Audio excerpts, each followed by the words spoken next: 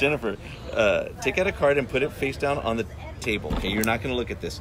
And Drake, what you're going to try to do is we're going to see how much you guys know and love each other. You're going to try to find the card that matches Jennifer, but you're not going to be able to see any of the cards here.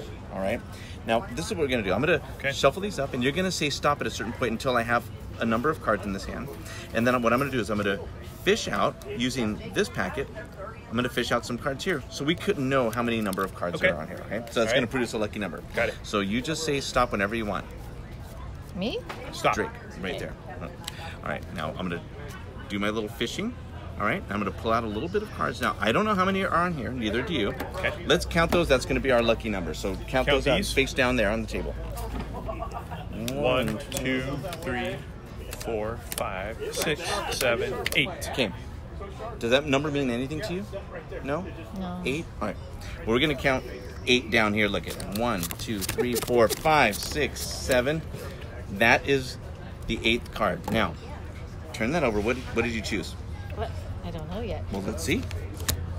The Ace of Clubs. Now, think of you guys known each other a long time. Turn over this card that Drake, with this random number here, turn over that card, and what do you got? Flip it over. See if it matches. Now, that demonstrates an affinity toward another. But even better, look at this. No, kiss. And even better. But now here's the thing. But here's what I love about this. Because they say that love is blind. Love is blind. Now, you didn't get to see what card you chose before you did that. You didn't see what cards you were having dealt. Gosh, Rudy. But love is blind, meaning that you really can't see.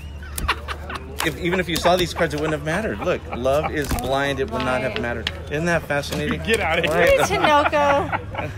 Awesome. Thank you. Harry Lorayne. You're awesome. Anyway.